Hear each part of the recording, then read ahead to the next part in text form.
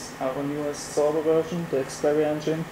Version 2.0, we worked for it now nearly 2 years, and we have a lot of really cool stuff in there.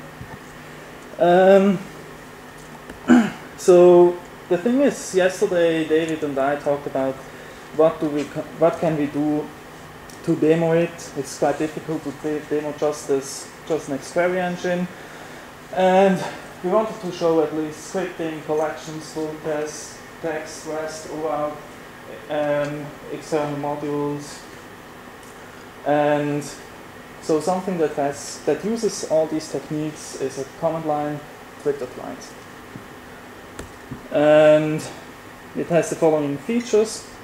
It can authenticate via OAuth. It shows the last 20 tweets. Users can like tweets, which means it basically adds them to a persistent collection. And then the user can search tweets with full text. So you see the new full text implementation is over. And the user can translate tweets into another language if he wants to. So first of all,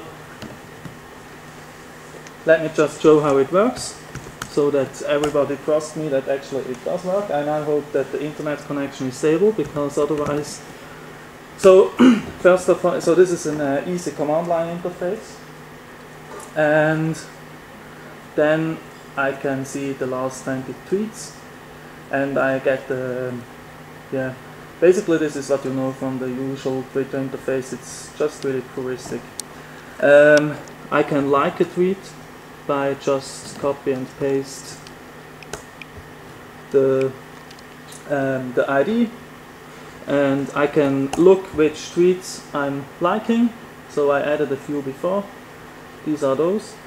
Then, as I said, I can translate them. I translate to German because now I lost my mouse again. Well, and I can search them.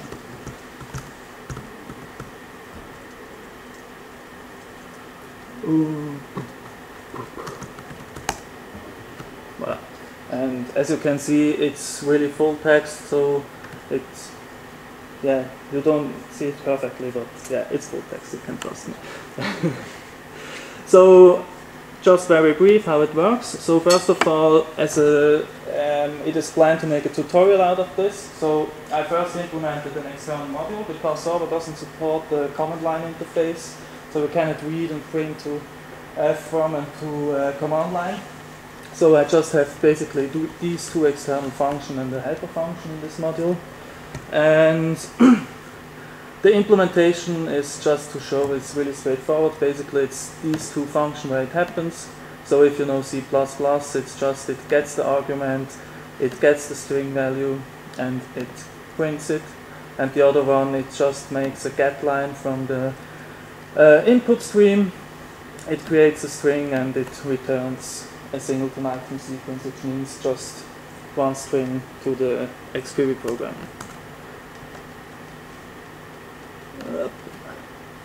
And just very shortly to see how large basically the code is for the client. So I wrote this basically nearly everything today and a part of it yesterday evening. So this is the whole main routine, which gets called by the main query. It just authenticates the user. It initializes the collection, which means it reads an XML file from the file system because we don't have database backend. Then it prints it. It uses here reflection to get the function it has to call. If it doesn't find a function with the name of the command, then it just prints command not found.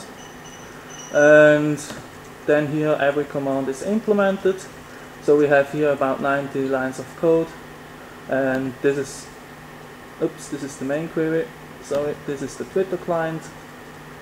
So it uses a lot of scripting, and yeah, as I said, we will write a tutorial for that.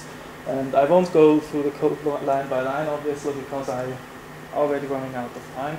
But yeah, here you can see what you can do with Zorba 2.0 with about 200 lines of pure XQuery code.